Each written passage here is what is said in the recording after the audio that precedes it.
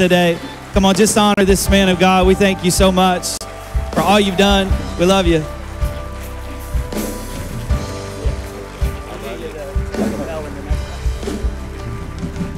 Amen. Wow.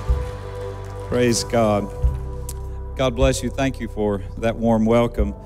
And it's so good to be home too from our travels. We love coming home. We really enjoy being home. We won't be able to be here another Sunday the rest of this month, and I think maybe half of November. But we get to be here today, and I'm so thankful for Pastor Rob for inviting me to speak, especially since he was home and putting me on the schedule. It's just such an honor, Pastor Robbie, to come and to share. I want to say two things before we jump into the message. One is, Pastor Rob and Monica have done an incredible and amazing job. I guess 1985, the church, we planted it, started in a home meeting, and 2018, so I suppose that would be 33 years. The last, this month, on the 18th, will be the 5th anniversary of Pastor Robbie's pastorate. And amen. And in just this first 5 years, not even 5 years yet, the church has doubled in attendance. Giving is incredibly increased, and the church is continuing to do what God has called it to do. And I thank you for your leadership, Pastor Robbie, and for your marriage and family and what it means to this community. So I wonder, is it too much just to put our hands together and say, thank you, Pastor Robbie. What a tremendous job. Amen. Amen. Yesterday, my friend Sam Chand was in town, and we had breakfast, and I had a bragathon on Pastor Rob, and I think I might have embarrassed him a little bit, just bragging on him to Sam. And Sam was talking about how unusual this was for with all the churches and ministries that he's dealt with, some of the largest ministries in the country, when transitions take place of the pastorate. And he said that we are in rare air by ourselves with what God has done in this transition. And can we thank God for that, for the unity that is here and growth that took place? It usually doesn't happen, but I think it's a credit to your leadership, son, and I'm so proud of you. That might be obvious the way I'm carrying on. The other thing is we just got back from Romania, and Pastor Rob referenced your giving. And can I say to you, we got back past midnight Wednesday, and 2 weeks there, we witnessed why we're in Romania and why Calvary is reaching out. The Roma and Gypsy communities are the highest number of sex trafficking of young girls and boys come from that nation. In Brasov, we have a church there and also a safe house. You gave into that safe house, you personally, financially. We knew that we couldn't completely stop it. We realized it was a drop in the bucket, working through just the local church and that community to establish this safe house. But there are 5 children there now. 2 are grown adult young women who are being housed there. They have taken 3 children in from the orphanage into that home. Truly beautiful children, a boy and 2 girls. And while we were there, this amazing couple that came out of our church that are pastoring that work there adopted the 2 girls. The 3 youngest, isn't it amazing? They're trying to save kids, but when they bring them in from the orphanage, they love them so much. And the adult girl, they end up adopting the children, taking on that responsibility themselves and continuing to reach out. So in that home already, there are 5 children and 2 of them young adults. And they're getting, the 2 adults are working. They're being fed and housed there and working to get their high school diplomas. And God's just blessing those two girls. And then these three children now have a permanent home and have been saved from the streets and out of the orphanage. I wonder if we could just put our hands together and thank God. Thank you. Thank you so much. Thank you, Pastor Robbie, for all you're doing there in that local church. They're part of us. They're Calvary in Romania. Came out from here. Isn't that exciting? And so one child at a time, we're going to make a difference. If you have your Bibles, go with us to 2 Samuel chapter 23. 2 Samuel chapter 23. I want to share with you just a quick message thought. I'll do it as quickly as I can. 2 Samuel 23, verses 13 through 17. I've never ministered this before. God put this in my heart since I've been home from Romania this week, and sleep deprived and jet lagged, and I hope it makes sense. 2 Samuel 23, verse 13. And 3 of the 30 chief went down and came to David in the harvest time unto the cave of Adullam. And the troop of the Philistines pitched in the valley of Rephaim, and David was then in a stronghold. And the garrison of the Philistines was then in Bethlehem. And David longed and said, Oh, that one would give me drink of the water of the well of Bethlehem, which is by the gate. And the 3 mighty men brake through the host of the Philistines, and drew water out of the well of Bethlehem that was by the gate, and took it and brought it to David. Nevertheless, he would not drink thereof, but poured it out unto the Lord. And he said, Be it far from me, O Lord, that I should do this. Is not this the blood of men that went in jeopardy of their lives? Therefore he would not drink it. These things did these 3 mighty men. Let's pray. Father, I want to thank you.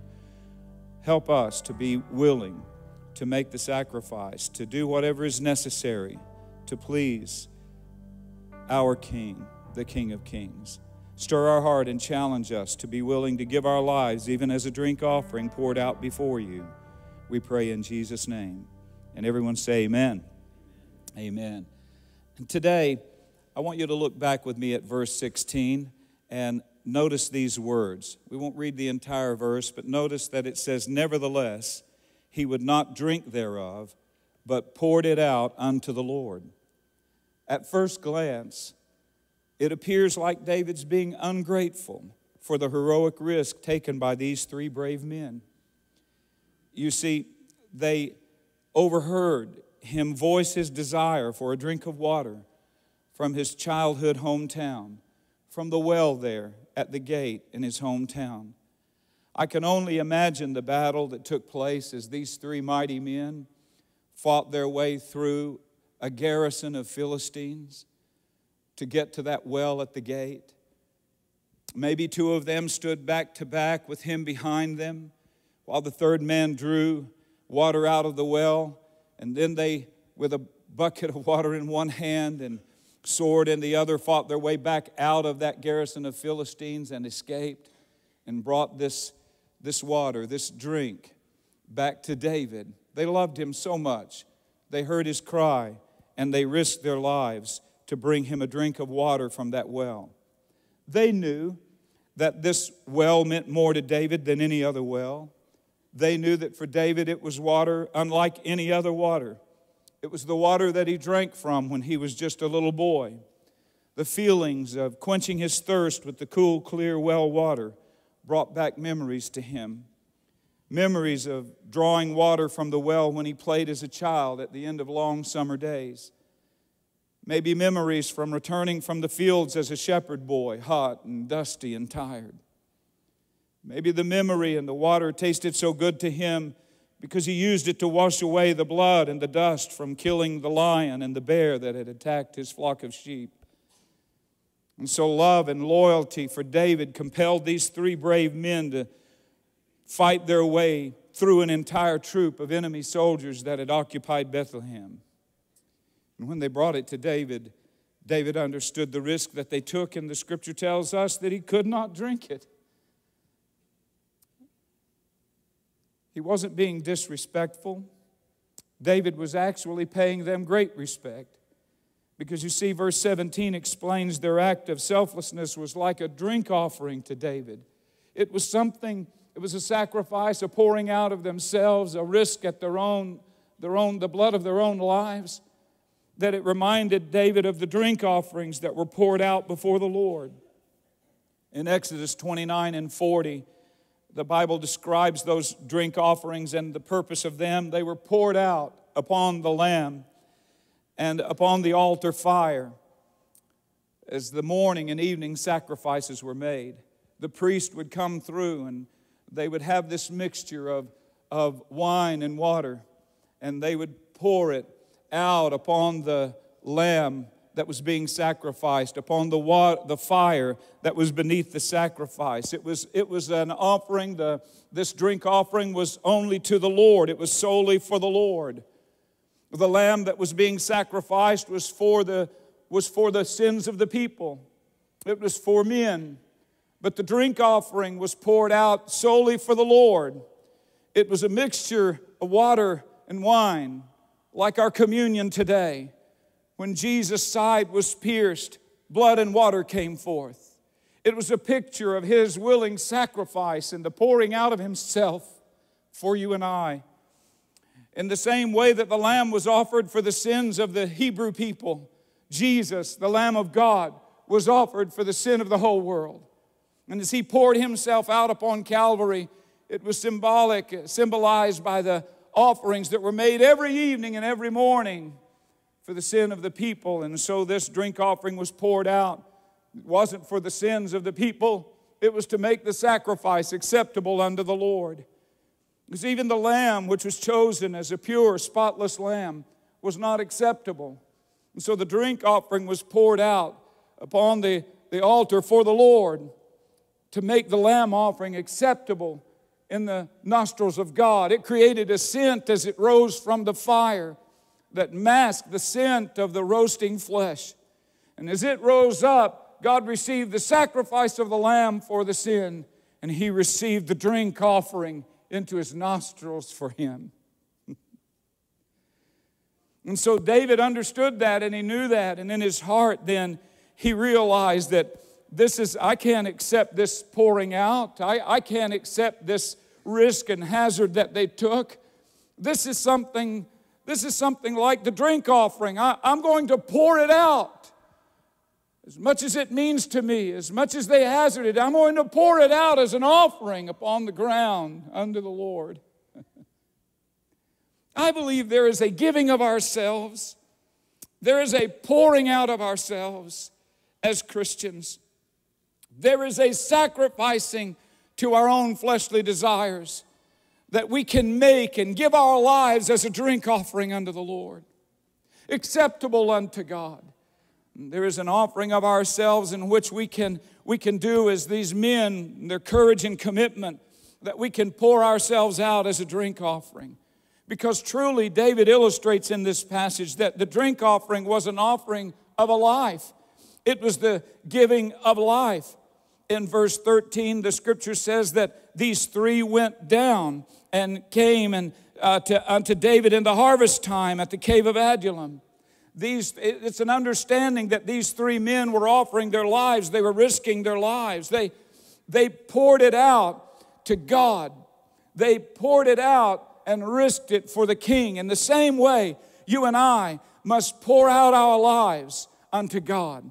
As they did it in this passage, they did it so that they might honor God for hearing their prayer, for bringing them back safely. God had provided the desire of David's heart. He's in a cave surrounded by his fiercest enemies. He has one request. I would love to have a drink of water.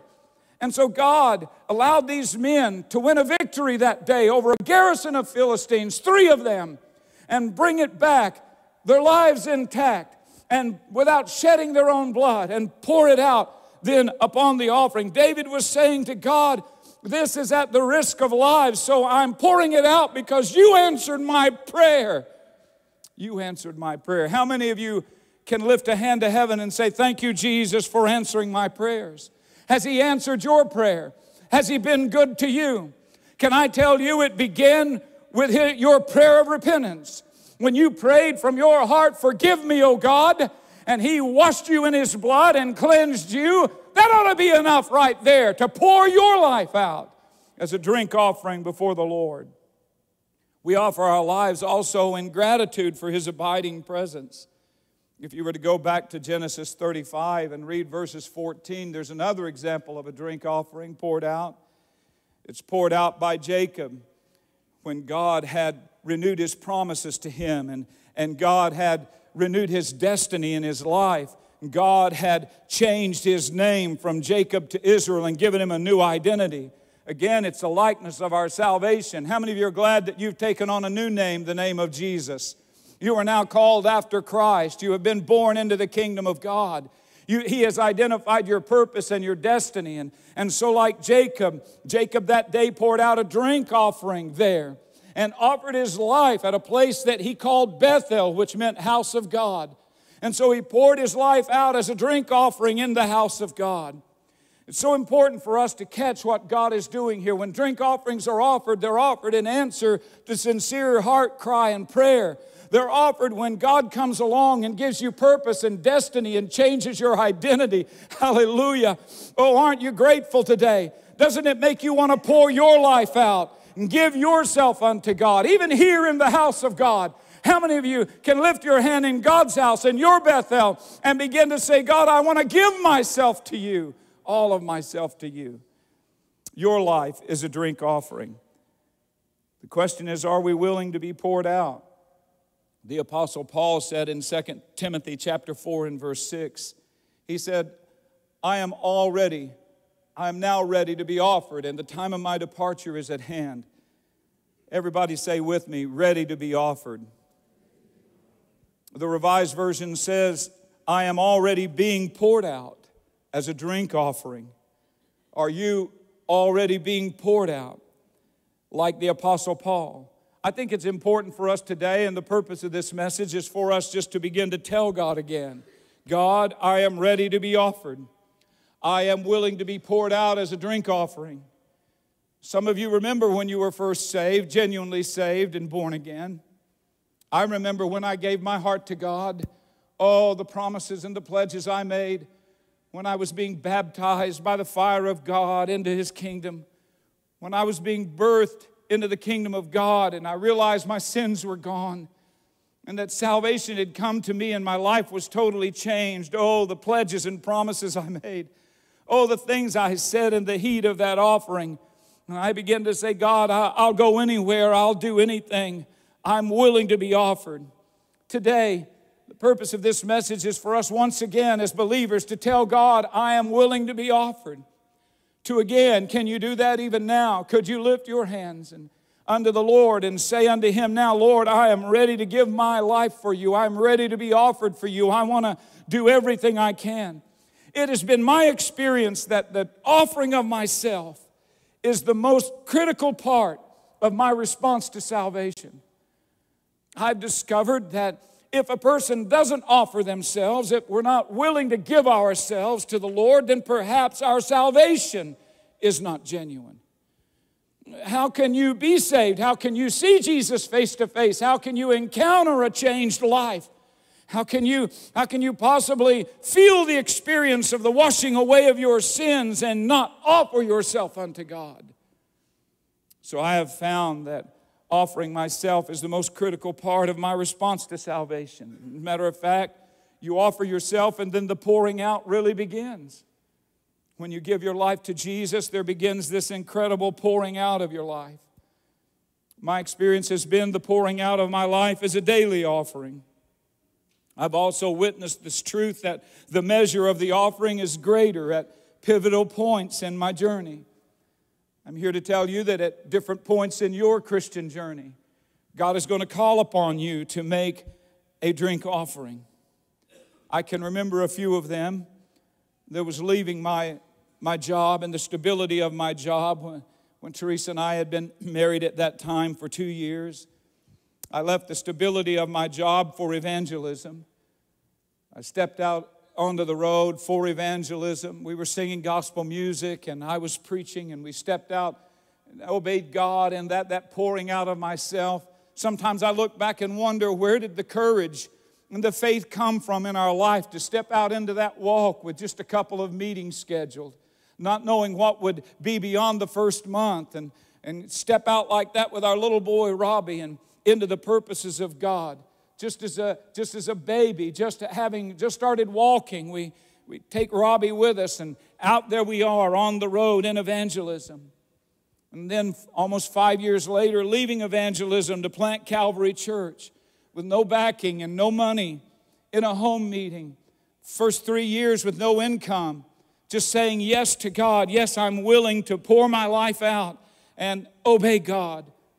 I remember just 5 years ago this month, leaving this pastorate at nearing the age 60 to return to evangelism and missions. Because God said to.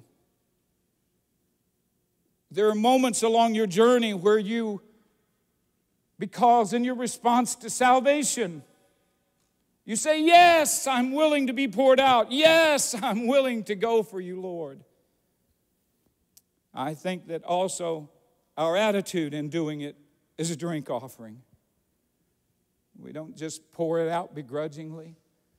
We don't say yes to the purposes of God in our life begrudgingly. We don't complain and pour it out. But no, I think our attitude itself becomes a drink offering.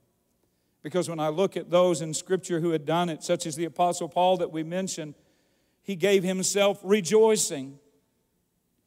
The Scripture says in Philippians 2:17, the NIV says, even if I am being poured out like a drink offering on the sacrifice of your service and faith, he said, I do so gladly and I rejoice. The attitude, I give myself rejoicing, even if I am being poured out as a drink offering for your service, because of reaching you. I'm arrested and in jail because I preached the gospel to you.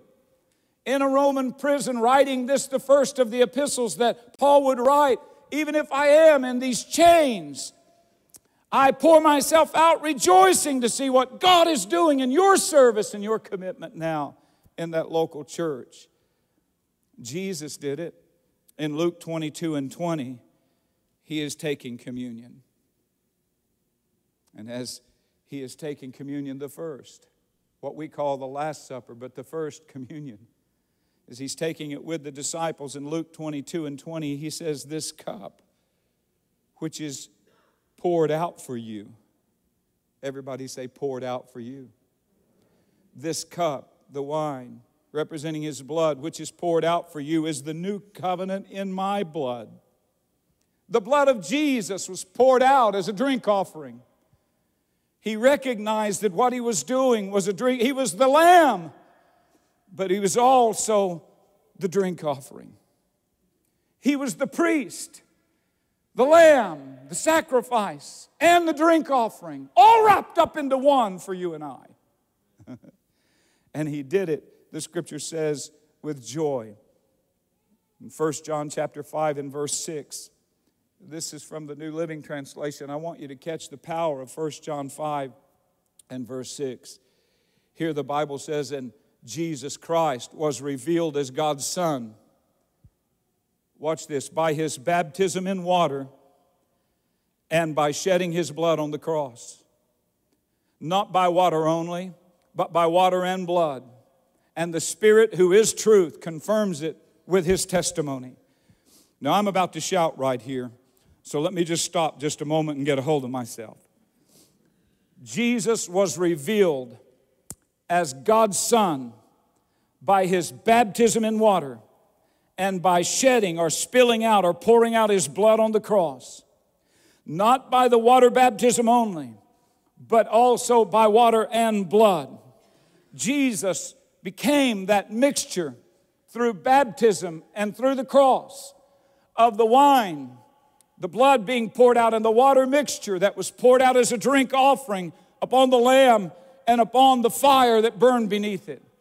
Jesus is saying to you that through baptism, he poured himself out. And through shedding his blood, he poured himself out. That means a lot to me because you and I, one of the first steps we take in pouring ourselves out is water baptism. Jesus symbolized the pouring out of himself and the giving as a drink offering in water baptism. In like manner, when you and I rise from our knees in repentance and we go to water baptism, we identify with our Christ pouring out of himself. And we go under the water in water baptism, saying to God and to all the world publicly, I am willing to publicly pour myself out, hallelujah, for Jesus Christ. He saved me. See, in water baptism, this is what happens. In repentance, we cry out, save me by your blood. In water baptism, we are saying, use me as a drink offering. In Holy Spirit baptism, we are saying, fill me with the power of the Holy Ghost. And so as I repent, I say, save me. In water baptism, I say, use me. In Holy Spirit baptism, I say, fill me. Oh, thank God for all of you who have participated in water baptism, for all of you who have received by the blood of Jesus forgiveness of your sin as you repented of them. And you went on then and said, I want to identify, I want to spend my life pouring myself out. Oh, I'm here to tell you, if I've recently repented of my sin, I'd want to run to the waters of baptism. I'd say, sign me up. I've been washed in the blood of Jesus, cleansed by the blood of the Lamb, saved by his drink offering, and now I'd like to give myself to him. I want to go down in water baptism and tell my brother, my mother, my sister, my father, my friends, my ex-friends, I'm living for Jesus now, and I'm pouring myself out for the rest of my life. Can we give him a great praise offering? So we give ourselves, and we give ourselves regardless, no matter the cost. In 2 Corinthians 12 and 15, Paul said of his pouring out, he said, I will very gladly spend and be spent for you, even though the more abundantly I love you, the less I'm loved. It's not about receiving pats on the back. It's not about somebody saying you did a good job. It's just I want to do it, and I'll give myself regardless. Paul is saying, I don't care if you love me or not. I'm willing to be poured out for you. In this political climate that we are enduring right now, isn't it great to be able to come to church and feel God saying, I died for the whole world? Aren't you glad he didn't just die for Democrats, didn't just die for Republicans? There used to be a party called the Whig Party. How many of you are glad he didn't just die for the Whigs? Can somebody say amen? He died for the whole world. And so we need to be saying, I don't care who it is or what it is. I'm going to witness I'm going to share my faith and share my testimony and share what Jesus did for me. Even when he was rejected, Jesus came unto his own, John 1:11, and his own received him not. I want to close here. I'm thinking of my wife, Teresa, today. She's ministered this weekend. She flew out. I don't know how she did it. We just got home on Wednesday after midnight, and Friday she's in a plane headed to preach in a ladies' conference in Williamsburg. And so she ministered Friday and Saturday, and she's preaching in a church in Newport News, Virginia today on Sunday morning while I'm ministering here. I've always admired this woman. Son, I love your mama. Her determination to worship God and rejoice in trials. I come to her, a new bride, and say I'm quitting my job and we're going in evangelism full time. And just do it, Richard. I believe in you. We get in a car. We travel for 5 years in evangelism with no home.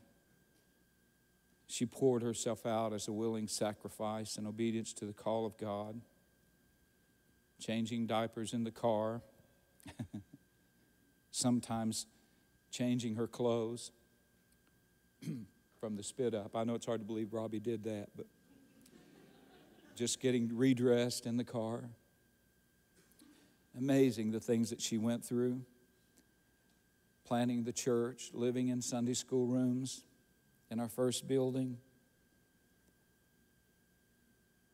giving up a lot of comforts and things like that, offering herself so willingly. And then when I come to her after 29 years of pastoring and say, I feel God saying we're to go back into evangelism, and Robbie is his season, his time.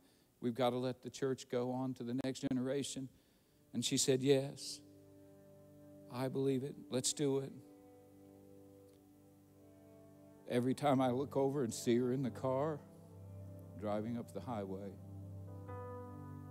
I dread the day that either of us has to release the other into the arms of God. I don't know what I'll do. I don't know what she'll do. Probably follow the other right into the presence of God. We've willingly given ourselves. Today, I want to challenge you right where you're at in your seat. Perhaps you could stand with us right now. Conviction fills my heart as I reflect on my own life and calling. When people tell me that they can't believe that we did what we did, took the risk we did, or said yes when we did, I can't help but say I truly feel as if I've made no real sacrifices. And I'm willing to do more. So to those here who have not received Jesus today, you can begin to pour yourself out upon the Lamb of God. You can say yes to God and give Him your heart and life and repentance right this moment. You can pour yourself out on the grace of God and upon His sacrifice for your sin.